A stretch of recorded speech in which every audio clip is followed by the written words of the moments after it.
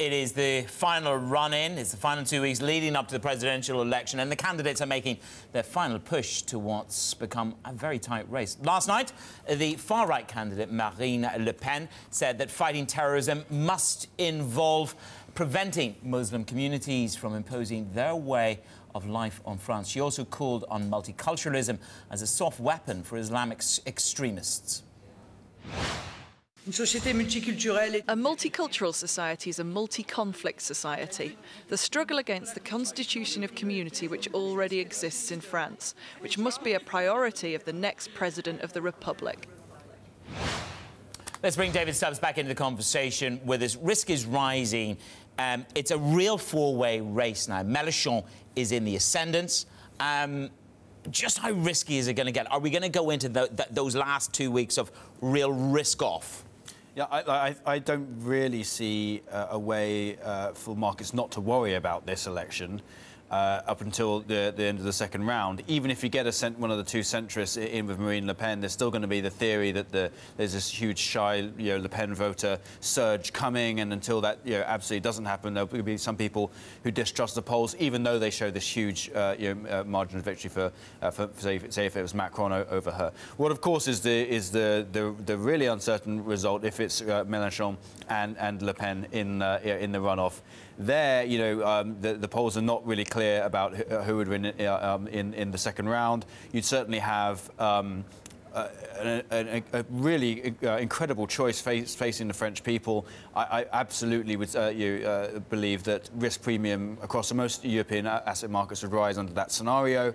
The question investors have to ask themselves is, even in that scenario, is Le Pen likely to win? And secondly, is the prize of European asset markets and the potential of their return over the next 3 to 5 years, is that prize good enough to deal with this risk in the short term?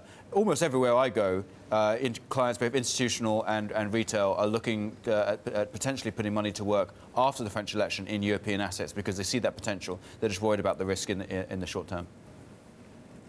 What's your concern about Mélenchon? And I'm kind of asking you to do my job for me a little bit because we're going to talk to a Mélenchon advisor a little bit later on. But look, with Le Pen, we all understand the incredible risks, getting out of the euro, defaulting on French debt, etc., not to mention the nationalist issues, and etc. But what is your concern with the far left coming in, and is it as bad as the far right?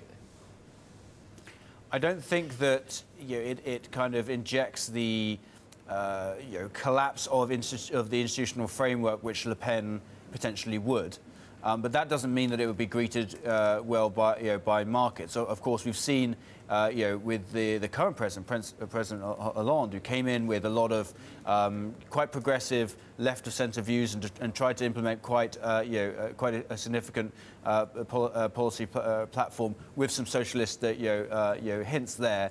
And that was seen by the markets as a failure. You had to reverse course after the first year or so in office. The big question, of course, for investors is, what would a socialist set of policies do to France's investability? I think investors would be very worried about a turn away from more market-friendly policies. It might be good for France. I'm not going to make a judgment on that. But in terms of the attractiveness for investors, I think they'd be quite concerned if they saw more regulation in the labour market, an unwillingness to tackle the pension burden, for example.